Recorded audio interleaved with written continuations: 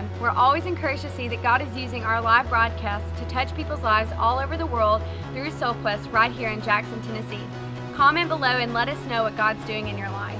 If you'd like to donate to this ministry and help bring these broadcasts to people all over the world, you can do that at our website at soulquestchurch.com.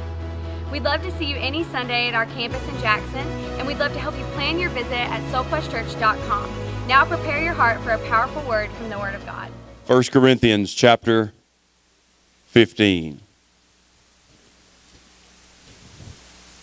Wow, good day already, amen? 1 Corinthians chapter 15. I want to speak to you this morning on the subject, what if? What if? Look with me, if you will, in chapter 15 and verse 1. We'll read down through verse 4. The Bible says, "Now I make known to you, brethren, the gospel which I preached to you, which also you received, and which also you stand." Verse 2, "By which also you are saved, if you hold fast to the words which I preached to you, unless you believed in vain." Verse 3 and 4. Watch this. This is very important. Verse 3 and 4. "For I delivered to you as of first importance what I also received, that Christ died." Everybody say died. Come on. "That Christ died for our sins according to the Scriptures." Now, it doesn't end there, right? It doesn't end there, because there's so many world religions today where their prophet or their leader or their maybe Messiah, they may call him, he died. But here's the difference. The Bible says, according to the Scriptures, verse 4, "And that he was buried, and that he was," say it with me. One more time, what? "Raised on the third day according to the Scriptures." You see, here's the difference. Our God is not dead. Our God is not dead. He is alive and well today, and our whole Christian faith rests on the fact that God is not dead. He's not in the tomb anymore, but he's alive today. Let me date some of you. Harry Houdini. How many remember him? How many are his age? Wow. Aunt Vern, you did that one. I didn't say that. Aunt Vern's back. Yeah. Harry Houdini died in October of 1926. You're not his age, Aunt Vern. He was said to have had the flexibility of an eel and the lives of a cat. You see, Harry Houdini was much more than just a magician. Harry Houdini was an escape artist. You see, they would take Harry Houdini and they would put him in a coffin. He would escape. They sewed him up in a canvas. He would escape. They locked him in a high-security prison. He escaped. But in October of 1926, death laid its hands upon Harry Houdini. He told his wife, he said, "Honey, if it's possible, I will come back. Honey, if it's possible, I will also escape death." He told her to be looking for him 1 year from the date that he died. That day came, and Houdini never ever showed up. You see, death also laid its hand upon Jesus. And Jesus also prophesied. He said, "Hey guys, in 3 days, I'm going to come back to life." As a matter of fact, his disciples didn't quite get it. I mean, they never really understood him. They followed him to a point, but they never really completely understood the kingdom of God. But Jesus said, "In 3 days, I'm coming back." And that's exactly what he did. Listen, friend, there's only one message that I can give you today that will change your life. And here it is. The death, the burial, and the resurrection of Jesus. You see, it's not just the death. It's not just the burial, but it's the resurrection of Jesus. But let's ask the question, what if? What if? What if what? What if we're wrong? What if I'm wrong? What if Christianity is wrong? What if the Bible is wrong? What if all of this stuff that we talk about, that we preach about, what if we're wrong? So the first point is, what if we are wrong? Well, Paul talks about this in this passage of Scripture, and I want you to just follow as we walk down through what he says. If we are wrong, now listen to me, I want everybody in the house that's here because you were drugged here by a friend and they bribed you to get here. Whatever it took, they got you here, and you say, I don't even know if I believe in this God. I want you to listen really carefully. Because I know a whole lot of people that used to not believe in God and now they serve God. Amen. But what if we're wrong? Well, if we're wrong, the Bible says in verse 14, now let's look at it together. We're going to walk right through this quickly. If we're wrong, our preaching is profitless. The Bible says in verse 14, and if Christ has not been raised, then our preaching is in vain. Vain means it's empty, it's futile, with no purpose or a colossal waste of time. If Christ is dead, you're looking at the biggest idiot in Jackson, Tennessee. If Christ is dead, listen to me, friend, I'm just being honest with you. If Christ is dead, then I'm wasting my time. We're wasting our time as a church of the living God if Christ is not alive. But the Bible says in 1 Corinthians chapter 15, verses 3 and 4, for I deliver to you as of first importance what I also received, that Christ died for our sins according to the Scripture, and that he was buried, and that he was raised on the third day according to the Scriptures. Because this truth is the basis of our Christianity, I'm here to tell you, listen to what I'm saying. Jesus is not dead, he's alive. But what if? What if? Number one, our preaching is profitless. Number two, our faith is foolish. Look at verse 14 again. The Bible says, then our preaching is vain, and your faith also is in vain. This means that you are trusting in something that doesn't deserve your trust. And what does it mean that our faith is foolish? Who wants to put your faith in Jesus if he's dead? I mean, think about it. This is why the Bible says, if you confess, watch this, confess with your mouth that Jesus is Lord and believe in your heart that God hath raised him from the dead, you shall be saved. Listen, friend, you cannot separate the death and the burial from the resurrection. That's the message. They go together.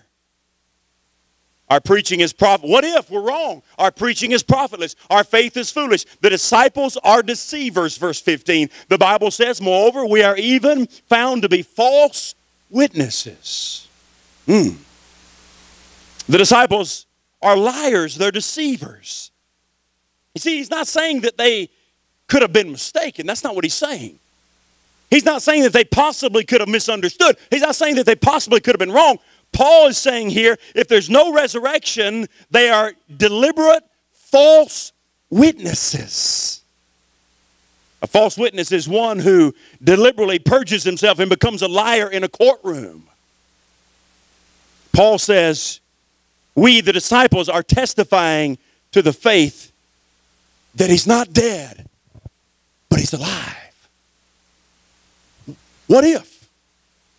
What if we're wrong? Our preaching is profitless. Our faith is foolish. The disciples are deceived. Sin is sovereign. If we're wrong and Jesus didn't rise again, listen, sin is sovereign. Verse 17, the Bible says this. And if Christ had not been raised, your faith is worthless. You are still in your sin. Wow.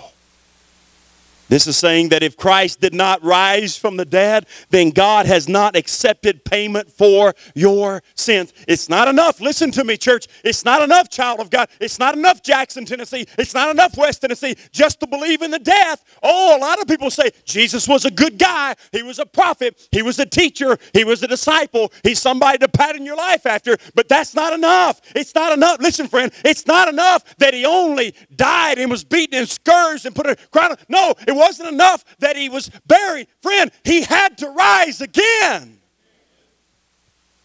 Why? Because if he didn't, sin is sovereign. Sin is sovereign. Paul said he was delivered up for our offenses and raised for our justification. Now that's a big theological word, but without the resurrection, I wouldn't give you a half hallelujah for your hope of heaven. I just wouldn't. You see, no resurrection, no Savior, no Savior, no forgiveness. No forgiveness, no justification. No justification, no cleansing. No cleansing, you got to pay your own penalty for sin. And you can't do it. You see, if it weren't for Jesus, we would absolutely have to be perfect. Is there anybody perfect in the house? Go ahead and raise your hand, because we're going to look at you and call you a liar. Right? There's nobody. How many messed up in the house? Y'all too happy about being messed up. Sin is sovereign. Sin is sovereign. But also death has dominion. Look in verse 18. Then those who have fallen asleep in Christ have perished. You see, death has dominion. If Christ did not rise from the dead, death has dominion. God has not created you just to die. Some people think, man, when we live this life, this is it. This is it. I mean, some people live that way. They think that way. Man, if I can just do all I can do on this earth, because this is it. Listen, I got good news and bad news for you. If you're a child of God, the good news is this ain't it. But if you don't know Jesus Christ, the bad news is this ain't it. You see, we need to understand that the resurrection is so important. Death has dominion.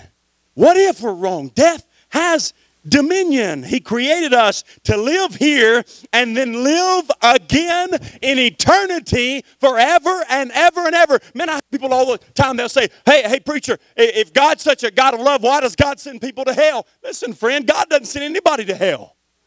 He created hell for the devil and his angels.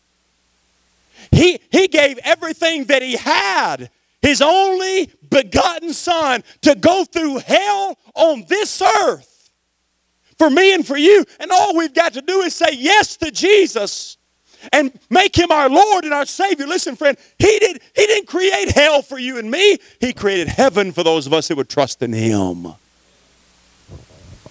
You see, what if we're wrong? Death has dominion, but also the future is futile. Verse 19.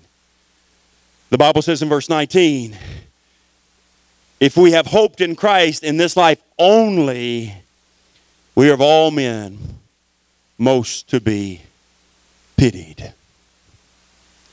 The future is futile. This means that of this and all there is, this is it.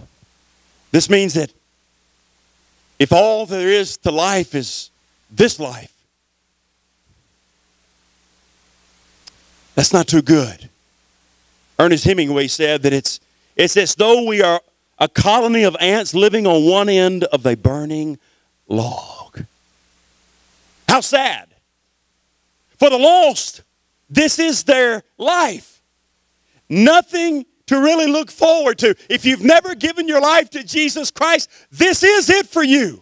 Oh, there's an eternity out there. But listen, friend, I'm not looking forward to hell. I'm not looking forward to death. I'm looking forward to the life that I have after, because there was a time and a place in my life where I said yes to Jesus. I give you my life. Here I am, Lord. Use me. One day, friend, when I die and I pass on from this life to the next, I'm going to be spending an eternity with the one who died for my sins, who was buried, and who, praise God, 3 days later rose from the dead. He's alive and well. What if we're wrong? Well, if we're wrong, we have no hope. But I got good news for you. We're not wrong. We're not wrong. We're not wrong. Why? Because the Bible says we're not wrong. Well, I don't know about that Bible. I don't know if I believe that it's inspired, it's infallible. I don't know if I believe it's inerrant. I don't know if I trust the Bible. Well, there are proofs of the resurrection. I mean, there's the empty tomb. It was guarded. There's the women that were eyewitnesses. Mary Magdalene was one of those women. I mean, Jesus' apostles found new courage. I mean, Peter, if you know anything about the New Testament, you know something about Peter. Peter was a man that lived a life like this, up and down, no consistency. He was not bold. Oh, he did some stupid stuff. We can all relate to him, right? Come on. But he did some really crazy things. But he wasn't really bold for Christ until after the resurrection. Things changed in his life. Changed lives of James, the half-brother of Jesus, and others. You see, James was Jesus' half-brother. But he didn't all buy into this whole, my brother is God. You know, he didn't buy into all that. Until after the resurrection, and he became a leader in the church. If that's not good enough for you, listen to me. 500 eyewitnesses saw Jesus. Now, I don't believe in UFOs. Now, some of you do. Don't raise your hand if you do. But some of you do. Some of you watch that Sasquatch Bigfoot show every week. My father-in-law, he's one of them. Come on, amen? I mean, but here's the deal. If 500 people saw Bigfoot, I would have to believe in Bigfoot. 500 people saw Jesus with their own eyes. Listen, it's a fact, Jack. Jesus came out of the tomb. The conversion of Saul, which is now Paul. All these people, they became martyrs. They died for Jesus. Jesus is alive. So what if we're right? What if we're right? What if we're right? Then this statement is powerful. What statement? The statement that he made in John chapter 20, verses 6 and 7. John 20, 6 and 7. I want you to follow along with me. And so Simon Peter also came following him and entered the tomb. And he saw the linen wrappings lying there. And the face cloth which had been on his head, not lying with the linen wrappings, but rolled up in a place by itself. Now, most theologians believe that what he's literally saying there through the Greek language in this passage, that the face cloth that had been on his head, not lying with the linen wrappings, but rolled up. That word rolled up literally means folded. So they walk in and they see where Jesus was, and Jesus had somewhat tidied up. My wife would love that. We can't leave the house without her tidying up. Come on, baby. Nobody's coming by today. You never know. I mean, you got a wife or a mother like that? Very few. Okay. So Jesus, I think, was making a statement. Well, what was he saying? Well, think about this. Before Jesus died and then after he rose again, he made a couple of statements that I think were very important. Number one, he said, it is finished on the cross. Remember that? Remember that? He said, it is finished. He gave up the ghost. He died. He said, it's finished. I've done it all. I've paid for the sin debt of the world. It is finished. And then he also made the statement later on after he rose again, before he ascended, he said, I'm coming back. So there's two statements here that I think that we need to pay close attention to that mean a lot to us. Here it is. Number one, it is finished. It is finished. Now, in this culture that Jesus lived in, there were a lot of carpenters, and carpenters, when they finished a job, what they would do is they would take their cloth, something like this, and they would fold the cloth up, and when they got done with the chair or the table or whatever they were building, they laid the folded cloth over the table or and they said, it is finished. Folks, listen to what I'm saying. When Jesus Christ took my sins and your sins upon himself on the cross of Jesus Christ, Jesus said, look, you don't have to do anything. You ain't got to work for it. You ain't got to be good enough. You don't have to go and buy your fancy clothes before you come to church. You don't have to do all this stuff that religion says you got to do. It is finished. I paid the price on the cross. It's finished. But then there's another statement, and I said it just a moment ago. Not only is it finished, but I'm coming back. First of all, child of God, he's coming back. He's coming back. So, also in this custom, in this day, when they were sitting around eating, which we're going to do when we get done here. Come on. I'm thinking about that chicken and dressing already. Woo. Glory, hallelujah. I'm about to have a spell. Where was I? All right. I'm coming back. So in this day and age, in the culture, at this time, they would be sitting around a table. And they would have a servant that would be giving them food and taking their food up and taking their plates, etc., etc.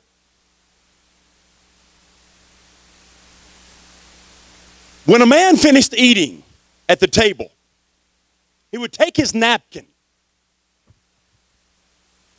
and he would wad his napkin up. He would clean his hands.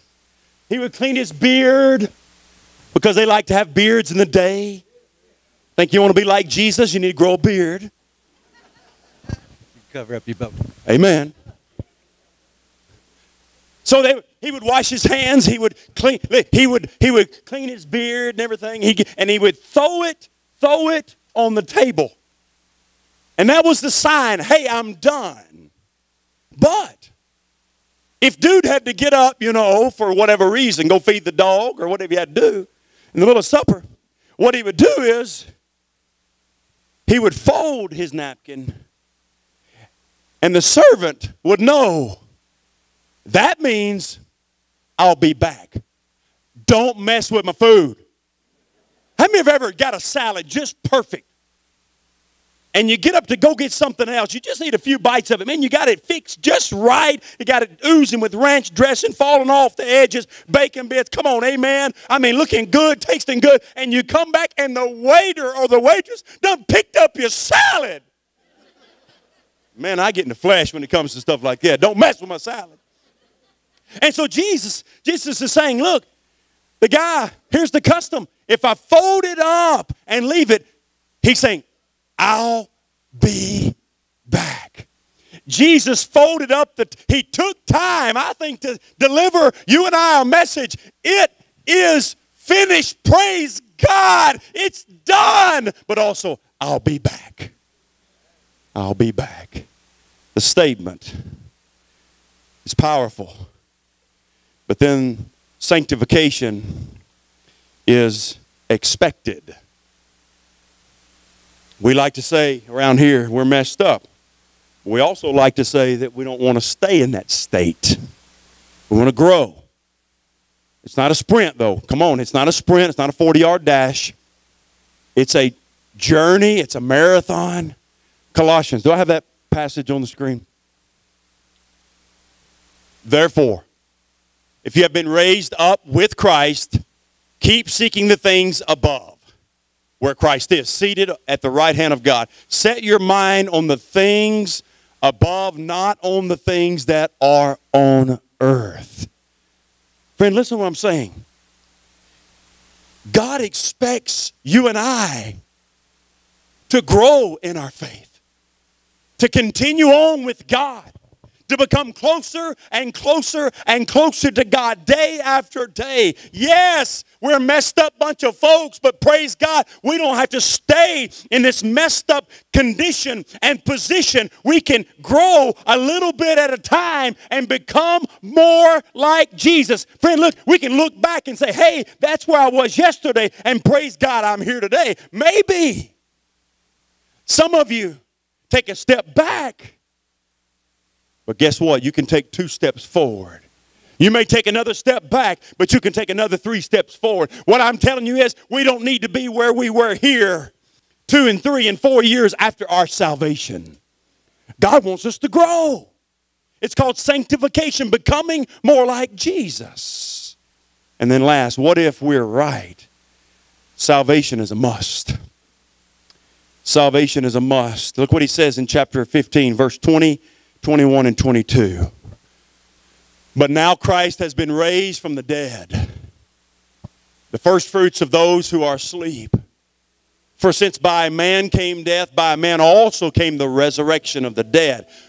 For as in Adam all men die. You want to hear some good news? Say, I want to hear some good news. So also in Christ all will be made alive. Listen to me, friend. Jesus came. And Jesus died on that old rugged cross. He went through all the junk, all the stuff, all the torture, all the pain, so that we could be born again, John 3:3, so that we could be saved, so we can understand what it means to know Jesus in his fullness. Jesus died. I want you to listen to me. This is the most important time of the service. Jesus Christ died so that we could have life and have life abundantly and have life eternally. You see, 2,000 years ago, Jesus was in the Garden of Gethsemane.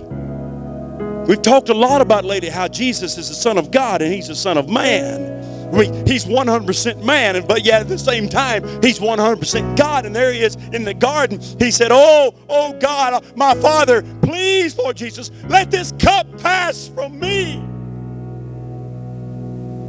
But if not, your will be done. And Jesus gave his life.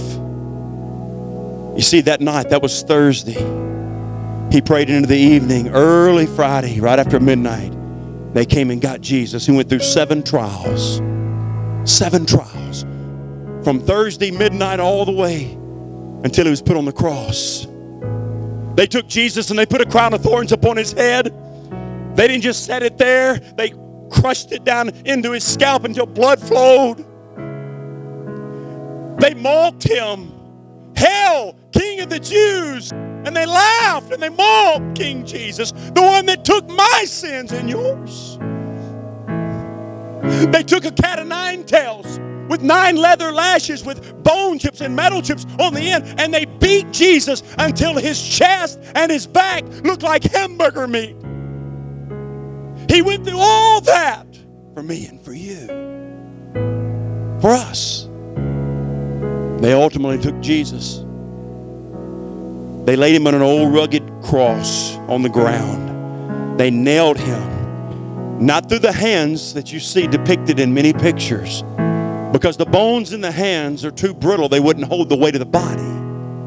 But they took Jesus, watch this, and they nailed him through the wrists. And he sat there. Listen, he could have called 10,000 angels. God, I don't want to do this. I'm not going to do this. Come get me off the cross. But he didn't do it. Why? Because he loves Ronnie Coleman. Because he loves you. He took the nails. They drove them. They drove them into his wrist. They drove them into his ankles. They had a big hole dug. They lifted the cross up. And when they lifted the cross up, it fell down into the deep hole in his body. Pain, just a whole lot of pain. He finally died. And he did that for me and for you. What if you're here today and you've never given your life to Jesus? Let me ask you, what if we're right? And we are. I believe with all my heart we're right. The Bible is true. History records it. We're right. Eyewitnesses saw Jesus is alive. He's not dead. He did all that, but he didn't just die. He was buried and he rose again. It's true. It's true. What if we're right? If we're right, I sure wouldn't take a chance on my eternity. Let me just say there's no what ifs about it. There's no what ifs about it. Priscilla Shire had it right when she said this. There's no what ifs about it. He is. He is the first and the last, the beginning and the end. He's the keeper of creation and creator of all. He's the architect of the universe and the manager of all time. He always was, always is, and always will be. Unmoved, unchanged, undefeated, and never undone. He was bruised, but brought healing. He was pierced, but eased pain. He was persecuted, but brought freedom. He was dead, but brings life. He was risen to bring power and raised to bring peace. There's no what ifs about it. He is. He is. The world cannot understand him. Armies cannot defeat him. Schools can't explain him. Leaders can't ignore him. Herod couldn't kill him. Nero couldn't crush him. And the new age cannot replace him. And Oprah Winfrey, if you're listening to the preacher today, you cannot explain him away.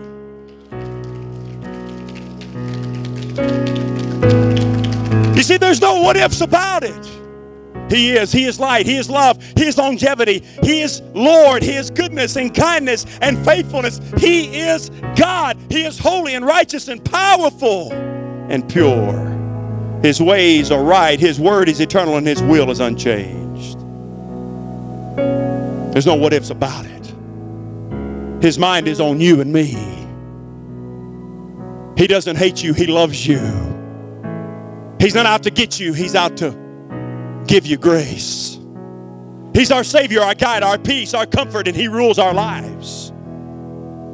His goal is for us abundant life, eternal life. He is the wisdom of the wise. He's the power of the powerful. He's the ancient of days. He's the ruler of rulers and leader of all leaders.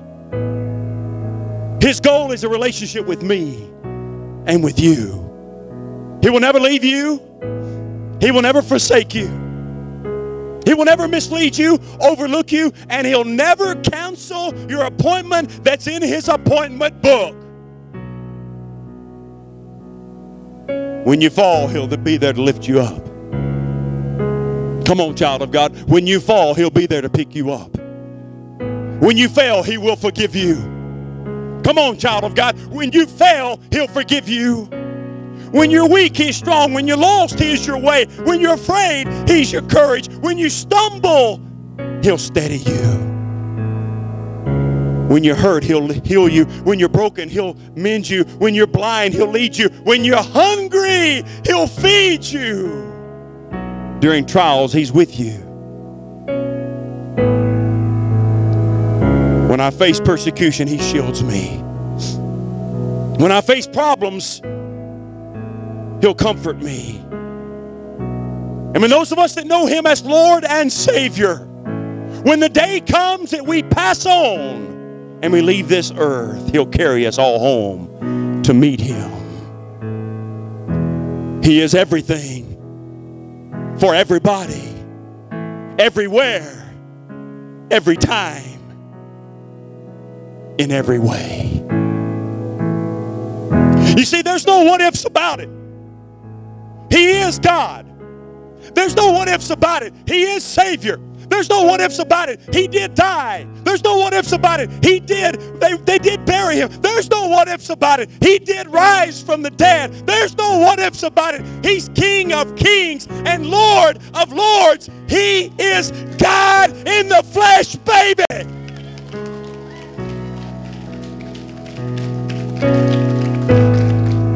Do you know him? Do you know him? I tell you, I'm glad when I was 16 years of age, I met him. He changed my life. Well, I just don't know if I believe in all that Christian stuff. I don't know if I buy into all that church business. Friend, it's not about church. It's not about religion. It's about a relationship with God. Do you know Him? Do you know Him? You can know Him today. You can know Him today. Today can be the greatest day of your life. Today you can pass from death to life. Today, not tomorrow, not next week, but today can be the greatest day of your life. Why? Because you can come face to face with God Almighty through His Son Jesus Christ, and you can experience Him for the very first time as being King of Kings, Lord of Lords, and the one that died, was buried, and rose again for your sins. You can know Him today. You can know Him today.